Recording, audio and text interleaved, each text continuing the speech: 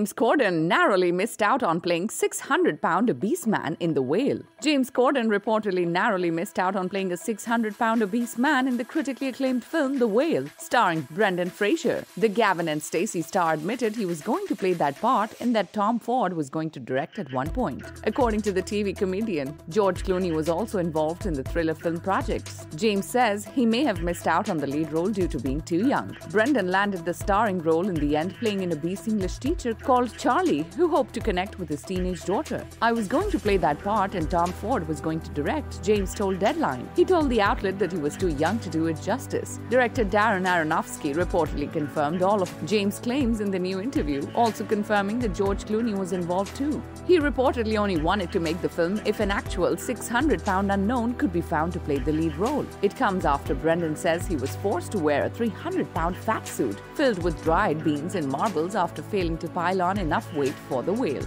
Subscribe to our channel for the latest on your favorite celebrities. Like, comment and share, and don't forget to press the bell icon for notifications.